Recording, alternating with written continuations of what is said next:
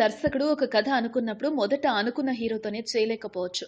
ఒక కథ ఒక్కోసారి ఎంతో మంది హీరోల్ని కలిసి వస్తుంది.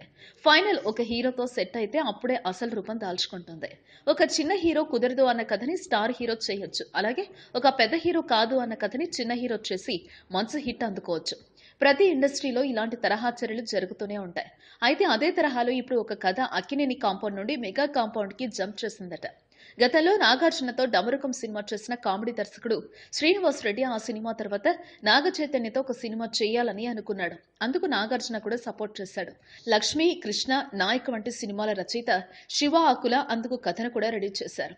అయితే నిర్మాత ఫినాన్షియల్ ప్రాబ్లం వల్ల సినిమా తెరకెక్కలేదు. అయితే అదే కథను శివ ఆకుల తన సన్నిహిత దర్శకుడైన వినాయక్ కు ఇచ్చాడు. ప్రస్తుతం వినాయక్ సాయి ధరం తేజ్ తో తెరకెక్కుతున్న సినిమా అది.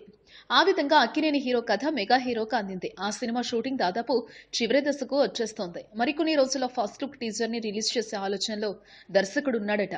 సాయి ధరం తేజ్ సరసన లావణ్య త్రిపాఠి నటిస్తున్న సంగతి తెలిసిందే. ఈ వీడియోపై మీ విలువైన కామెంట్స్ ను మాతో షేర్ చేసుకోండి. సబ్స్క్రైబ్ చేసుకోవడం మర్చిపోకండి.